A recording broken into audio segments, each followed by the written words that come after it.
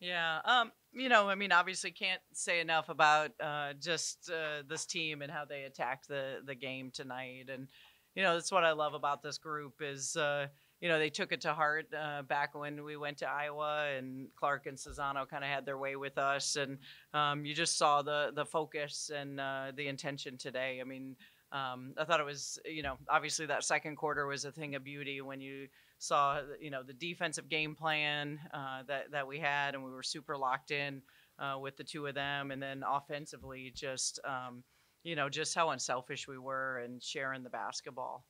Also, told the team in the locker room, I mean, for Nay and Lav, just continuing to stay the course for us and to be able to have that kind of X factor night for us was huge. It was big reason for our success, and that's what we've got to be able to have when you're talking about as a team and just how much depth and talent we have. But again, I think since the Nebraska loss, I mean, you talk about this team has won 8 straight games at home, and including top 10 wins, against UConn, Ohio State, and Iowa. So just putting a really complete resume, peaking at the right time going into the tournament. And I think it says a lot about the response tonight for the 40 minutes.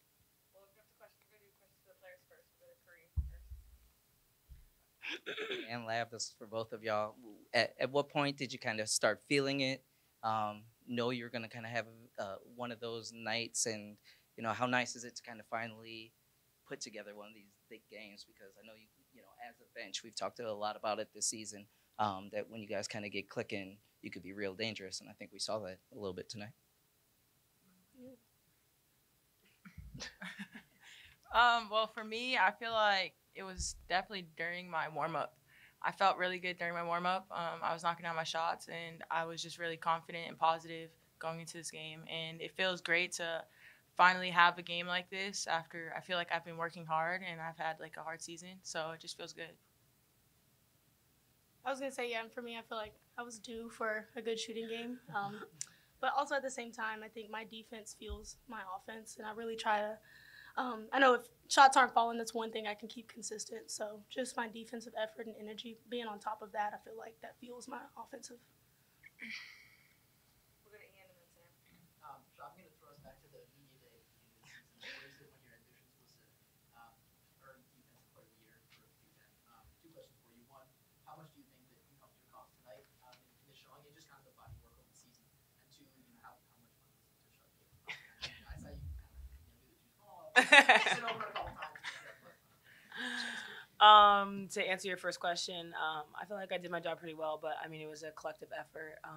We really preached heavy gaps this year, for this game. And then obviously Lav took over Caitlin Clark a few times for me too. So it was just a really good all around effort. And then, it's obviously good to shut someone down of that caliber. So it was just a good job for us tonight. That's bad for her. Lav, you hit that transition 3 in the third, I think it was, and I saw you kind of give a little, you're not usually the most animated player, and you kind of gave a little and then said, "Let's go." Something in between. Can you kind of talk about that moment and kind of, you said you had a tough season. Is that something of like a culmination of like, oh, finally, like it's starting to fall and stuff like that, or was it just kind of, you being in the moment type of thing? Well, yeah, I definitely don't show a lot of emotion when I play, but tonight I was feeling really good. As a whole, our team's energy was it was off the charts, and that fuels everybody. And I was shooting good, and I felt great. And yeah, I think that was my first time ever throwing my hand up like that. Really? Yeah. For Bree, in the second quarter, you hit a three. It was around when you were starting to get hot. I think Iowa called a quick timeout, and on the jumbotron, you saw Brenda just look at you and smile. Talk about that moment of the game, and was that moment like a pivotal turning point, for you, and I guess how this game was going to go? Yeah, pretty much. I haven't felt just the most confident in my shot lately. But everyone tells me, keep shooting. You're a great shooter. You're still shooting a great percentage. Like, it's okay. Like, they'll fall as long as you focus on the other things. And I think what also helps is, seeing the ball go in the basket. So those first couple drives and like a jumper first, like gets me feeling good. And also, I feel like everyone was just like, yes, like she's finally, I guess, back. But I knew everyone was saying too that, I'll peak at the right time, and I feel like this was the perfect time. Well, mostly my teammates and the coaches, and Shy specifically. Yeah, for Shy or Lab, last season, Shy, when you were on Caitlin in Iowa, obviously had a great performance, holding her to just, under 20 points. You guys kind of split the assignment today on defending her. So what was the game plan? How were you guys able to hold them to a combined 48 points less than you did 2 weeks ago? We know that Monica and Caitlin take most of their shots. So limiting their touches was really vital. And you see, Monica only got 5 field goal attempts, and that's Caitlin's main person who she's passing to. So just dialing in and locking in on those two, and then, everyone else, they can beat us.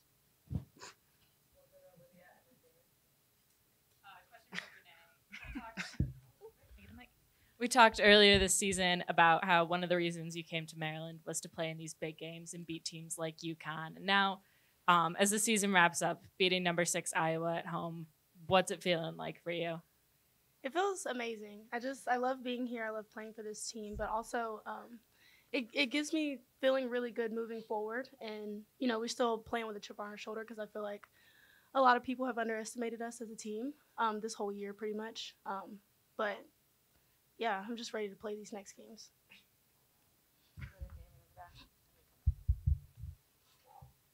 Damon Brooks, Testudo Times. Diamond, you didn't get your offense going in the first half much, but your team seemed to, knock down shots easily. How open was the floor for you, once they began to knock down shots, especially from, Bree and Lavender?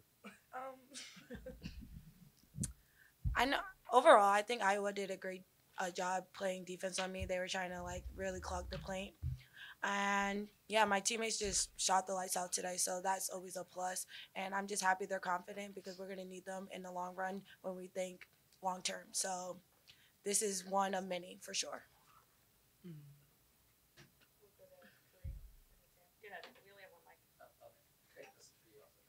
Brendan said, you guys took that game to heart a couple weeks ago. You guys talk about that amongst yourselves, or is it just kind of something known that's amongst you guys? Yeah, I think the first time we played them, we knew we laid an egg and we knew we didn't play the best to our abilities. So this game, we definitely wanted to play a full 40 minutes, and I think we did that. So that's all we try to execute is playing all 40 minutes and executing the game plan in the scout. And yeah. We have time for 2 more. Brandon. Lav or Bree, Diamond picks up her second foul there with, in the second quarter, it's tied at 22. A couple weeks ago, her foul trouble was kind of what the difference was. How important was for you guys to kind of pick up the slack there? Yeah, I think Coach B has been talking to me and Lab a lot about being those veterans to step up in big moments like that, and I think we really take pride in that. And, it was unfortunate having her go out with foul trouble, but we also knew that our defensive effort could really make up for it, and we were knocking down shots and feeling good. So We'll do 2 more. We'll do Sam and then Dylan, and then wrap up with players. Yeah, Renee, you kind of talked about it. You were good 26% from the yeah, when you make that, you missed the first one, and then you're on that Right. After you made that first one, did you kind of expect like, oh, now it's starting to piece together, or were you even surprised? My teammates laugh at me because sometimes I'll shoot and I'll be off and it goes in, and they're like, "Stop saying that." But I always brush off the first one if it's make or miss. I'm like, I'll just get the ball back, find a groove somewhere else. But once they started, I started feeling it. I got hot. The basket just felt so open. It felt like anything I threw up was gonna go in. Yeah, that was definitely a heat check. We'll wrap up with players. For Lav and Shy, Iowa's a pretty catch-and-shoot team. They ran a lot of backdoor screens. I'm curious how you were able to prevent them from really succeeding in that area today. Was it a matter of intercepting passing lanes, or just reading? If both of you could elaborate on what that game plan looked like. I feel like our game plan was, well, like Shush said, to make everybody else on the team beat us. So we really tried to take Caitlin out of the game, and by doing that, we played pressure for 40 minutes. I mean, I was chasing her around all over the court, picking her up full court, and it was really just my focus to force her to the right because she likes to do everything going left, and that was just the main goal, to take her out of the game.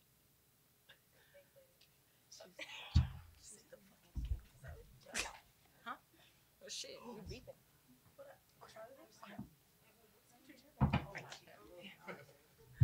Yeah, I thought somebody was gonna ask me about my hair, but y'all fake. She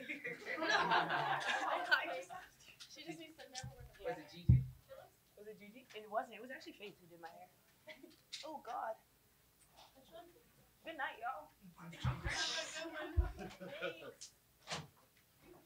All right. We'll start off with questions for Coach. We'll go to Kareem and then Bob. Hey, Brenda, I wanted to ask about the defense. Is that just more energy?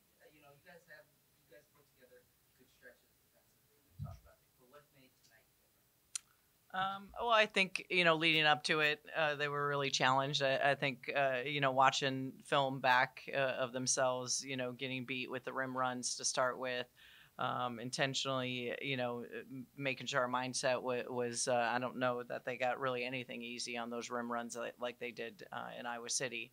And then obviously the big two. I mean, Caitlin had 42 points on us in that game, and between the two of them, we had no answer. So I thought they were just really locked in and kind of understood the scout, a lot more specifically. And I thought just, a lot of pride in that locker room. I think it shows tonight. Coach, when Coach Bluter was up here, she said that was the best defensive job that she's seen someone do on Caitlin. And obviously Lav was a big part of that. Can you just talk about, like, from Lav's perspective, carrying that much of the load on defense and while also putting in one of her best offensive games Yeah. this season? It shows you what Lav is capable of and how talented she is. And I think, sometimes we do get caught up on our offense, but when we can focus on our defense, the rest takes care of itself. And I thought she was sensational. I thought she just was really locked into defensively. And then, if there were screens, you kind of saw two people coming at her and making her have to give it up. So, we wanted her to have to work. We knew she was going to be able to score, but I thought her 18 points, and many of them really late in the fourth quarter, she had to work for every single point that she got tonight.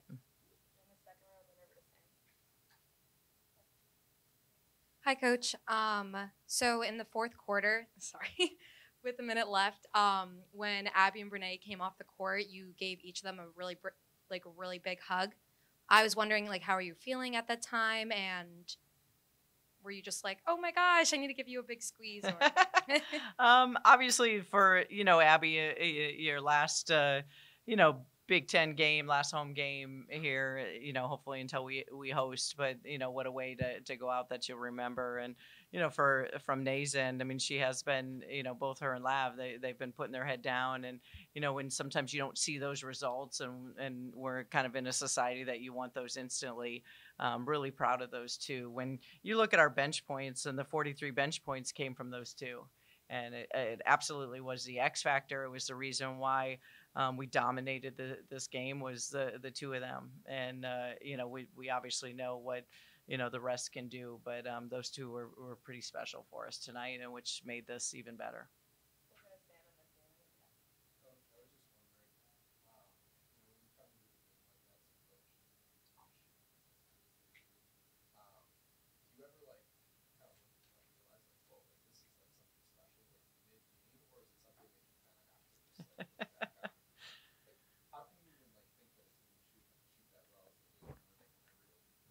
It makes no sense, right? This 2 games ago we were 0 for 18 from the 3-point line. So there's always that annoying voice in the back of my head, like that how long are we going to keep this up for? And the heat check 3 that Nay had in transition, I was like, wow. And then when it went in, it was one of those kind of nights. So I mean, you got to kind of feel the rhythm and the energy, and obviously they're the ones out there making the shots. So I think I'll enjoy it a lot more when I go back. And there were moments tonight, clearly, but when you get to go back and kind of watch it and know that you won the game and in such a convincing manner, will be special. Hey, Coach. Brene and Lavender came off the bench and played really well to the tune of 43 points. Is that what you envisioned when you brought them to the team this season? Yeah, I mean, those two are really talented and have played in the SEC and have led their teams respectively when they came here. So, yeah, I mean, it just continues to show, just what we can do moving out ahead. I think that's the exciting thing is for those two to gain the confidence that we already have had in them all year. But that they belong on such a big stage and that they're really talented players. Hey, Coach. I know you're super humble, so I don't want to make you brag here, but can you talk a little bit about kind of the coaching job that you've done to bring in this team and maybe your coaching staff as a whole, and just kind of how you've tried to work to get the best out of all these players and all the new faces that came in. Yeah, I mean, I'm not gonna lie. I mean, this team's gonna go down as a really special group. Last year, we all know was a tough year, personally and professionally, and so. To have all the changes, and I think where a lot of people counted this team out, and one returning starter with Diamondback, it's unbelievable to see the non-conference schedule that they had to go against, which was built for a veteran-led team that wasn't here anymore, and then conference has been the strongest it's ever been since we've come in. So yeah, this team's gonna. We're nowhere near to ready for it. It's a long ways from ending, but it's definitely a team that I think it just shows when you have the right pieces and the right chemistry. And I'll say from our staff's end, when we were looking at one point with 7-8 players on the roster, it was pretty daunting in the spring. You can ask my husband and my family. But just to see the right pieces come together and the fit and them to buy into a whole new system has been pretty incredible. Hey, Coach, you guys now have 4 wins over top 10 teams. Kind of going off what Ian's question was, what does that say about this team and their ability to just work together and bring out the best in each other on the court? Yeah, the trust, the trust factor, the belief, the confidence. We were able to establish a lot of that in the non-conference when you go on the road and beat a Baylor and beat Notre Dame and are able to take that. But I think more so their response. I mean, you look at after that Nebraska loss here to go on and continue to win the amount of games that we were able to do here at home. And then, you take the response of the Iowa loss. We've always had just terrific responses that I think continues to show you what makes this team pretty elite. Hey, Coach. Iowa's coach wasn't as impressed as the crowd as I think some of us thought. She said, quote, "The crowd was fine." So how do you think the crowd played into your guys' success tonight? I love our crowd, and I thought they were tremendous. And, they were loud. Our student section, you could see them, and they were into the game the entire time. And, they were our ultimate 6th man and were a big X factor for us.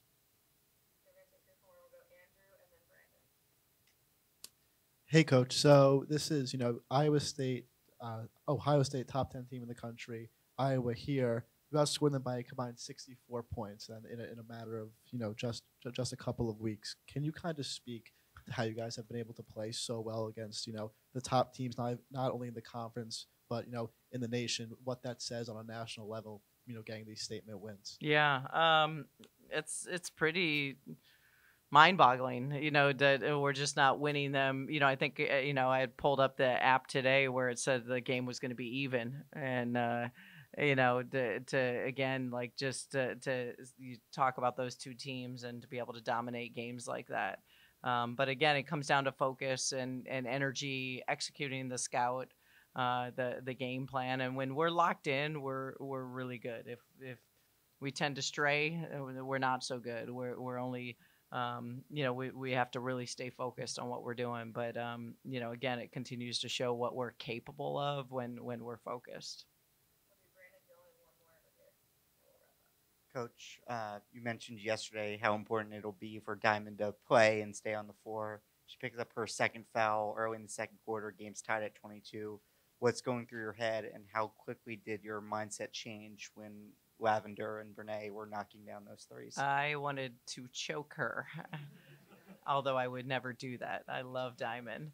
And you know, on Gabby Marshall, like so far out from the basket, I really thought that was, you know, just reminded me of when we were down there when she picked up her second. But again, I was waiting to see if I was going to get her back in, and then that second quarter, her teammates just took over, and that's the sign of a really good team when. You know, they've, Diamonds carried this team a lot of games, and, you know, to continue to step up in her absence, I thought was huge. Coach, a lot of, a lot of bench points today, obviously.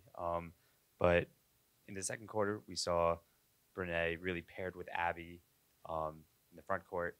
And then I think in the third and fourth quarter, it was more of Brene and Diamond. I'm curious which pairing you thought maybe looked better. I mean, I know all of them looked really well today, across the entire bench, but for those three players specifically, was there an area where you felt, I guess, Brene did better with Diamond or with Abby?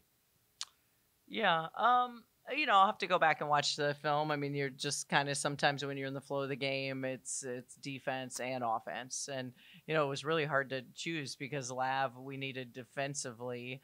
On top of her offense, she just did such a great job on Clark. And then Nay, especially obviously in that second quarter and the way she was shooting the ball. So, and Nay was actually giving us some really great stuff defensively as well. So, I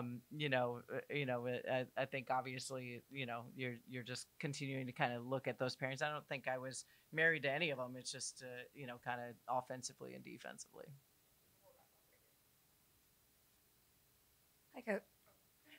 Hi, Coach. So going towards a little in the future for Friday's game, is there anything that you guys are looking to improve or work on before facing Ohio State? Yeah, I spoke very briefly because, it's really not the time yet until we see him tomorrow. But just understanding, the mindset, our motivation going into this game after we were embarrassed. Ohio State's a prideful team, and they're going to be ready. It's senior night, and they'll be extremely focused coming into the game. Every road game is really, really tough. I mean, we had a tough game when we went to Michigan State. So just understanding how to come off of this high and letting them enjoy it tonight. But then this is our 3 games in 7 days, the second time around. So just, understanding what it takes to come back down from that and being ready to finish this out. Thank you. Just want to congratulate Maryland. They played a great game, came out, and, they just really did a great job in that second quarter. I thought the first quarter we did an okay job. We were winning by 1. The second quarter is what really defined this game, in my opinion. Turned the ball over too many times. We gave up too many boards in that second quarter. And everything that they put up went in tonight. And so it was kind of a reverse of what happened at our place. So we'll move on. Coach, you guys are home. The crowd is huge. Can you talk a little bit about the Xfinity Center crowd tonight and how much that energy played in the game? I don't know that it affected it at all. I mean, honestly, this is one of the smaller crowds that we've went against. I mean, we've played in front of 10,000, 14,000 on the road. This might be, is this a really good one for Maryland? I don't know. I'm asking you guys. There was not 9,000 people there. Was there? You thought it felt like it? Okay, yeah, great. We usually bring out the best in everybody's crowds. I really don't think it was a factor in our play, though. I think Maryland was a factor in our play. Maryland did a good job. The crowd is fine. But I'd rather play in front of a raucous crowd every day than in front of a dead arena. Absolutely. You already mentioned turnovers. Do you feel like you were a little bit sloppy in that area, or did Maryland do something different? No, I think Maryland did a really good job being physical and denying passing lanes, and they just did a really good job. I think that we were a little sloppy, but I think it was because of Maryland's great defense. Coach, Maryland didn't really press you until the fourth quarter. Did you, typically they press early on. How did that affect your scout for them today? I mean, we were prepared for the press. They didn't press, so we just brought the ball up the floor. What was Maryland able to do specifically to bottle up Caitlin Clark? They denied the heck out of her, right? They face guarded her the whole time, so that was great. I mean, they did a really good job with that. That was really the best we've seen all year. They did a really good job with it. All right, they had somebody in front of her, somebody behind her the whole time, and so they were, basically had two people around her and did a great job with it.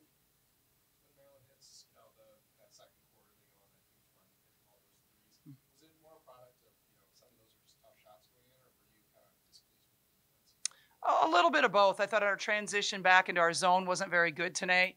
They hit some threes. I mean, obviously, Lavender Briggs hasn't been hitting threes like that all year. And she really stepped up and hit some good ones tonight. We knew Alexander was a really good three-point shooter, though. We knew that. Coach, over here. Diamond Miller picked up her second foul there in the second quarter. It was tied game at 22. A couple weeks ago, that was kind of the difference. You guys were able to capitalize on that. Do you feel you guys just weren't aggressive enough tonight to capitalize on her being off the floor offensively? I think the rest of those players really picked it up. I mean, when you have bench players coming in and having 19 and 24, I mean, that's really good. That's really good.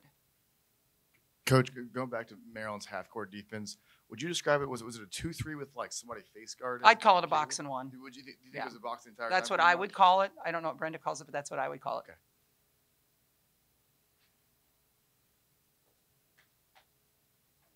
Coach, I'm just curious what your thoughts were on your catch and shoot opportunities today. I saw a lot of players running off screens.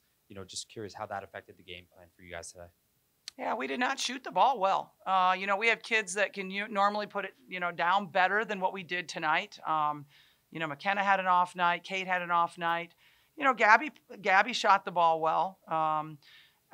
Sydney Alforder, I thought, came in and played really well for us. I thought she really battled, defended Diamond really hard down there. I thought she did a great job for us. Got 8 rebounds. That she did really well. Thank you. Thank you.